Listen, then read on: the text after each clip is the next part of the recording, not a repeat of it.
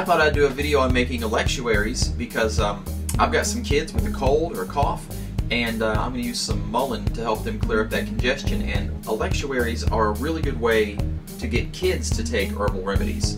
Or maybe if your spouse doesn't want to take herbal remedies, electuaries are good because they're yummy and they involve peanut butter. So let's go ahead, I'll show you how I make them. Electuaries are basically peanut butter and herbs. Or it could be honey and herbs. It's something good tasting in the herbs. And I like to use about equal amounts usually. That's not a rule, it's just a convenience. You can hear my poor snotty-nosed boy trying to breathe holding the camera. So I'm going to use half a cup of mullein. Whoa! Now some people, the mullein hairs will bother them, and some they don't. They don't seem to bother us. So if you're bothered, if you know that mullein hairs irritate you, you probably shouldn't make an electuary out of a mullein, but I'm going to.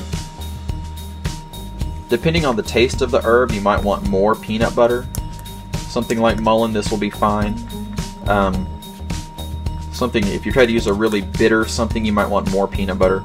Comfrey tastes pretty good. Some people get freaked out about eating comfrey, and I'm not really worried about it. If I was a pregnant lady, or if I had a compromised liver, I might be more cautious about that, but I'm not worried about it for me. I may need another spoon to help stir this up. So you put them together and you just mix them up, and it's going to look kind of like a mossy rock when we're done. Okay, that's nice and mixed up, and that's fine. But let's add a secret weapon, honey. Oh, that's a good amount of honey. Good. That'll be extra delicious. And I don't mind using honey as a sweetener, raw honey, because it also is very healthy and has antimicrobial properties.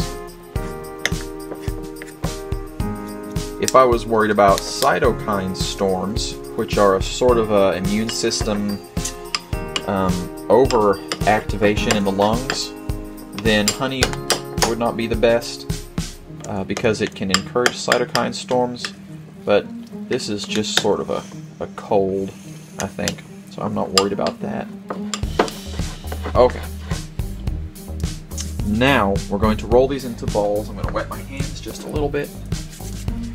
And just make a little ball. Now how much do you want to make? It depends. How big of a dose do you want? Remember, this is half peanut butter, so if you wanted to take a teaspoon per dose, you would make it about 2 teaspoons big. I'm not really worried about the exacts, so I'm just going to make them, a nice bite size. And then, okay, rolling it in sugar is the other secret weapon for getting uncooperative kids and spouses to eat them. It does not make them any healthier. It might detract slightly from the health benefits, but it sure does help getting people to eat it. So we roll it in the sugar, and then normally I would set these on wax paper, but I can't find the wax paper, so I'll set it on a plastic baggie, and we'll come back to this. I'm going to roll these up, and then I'll show you the next step. They look beautiful, don't they? And they taste wonderful, too. We've already cheated and had one each.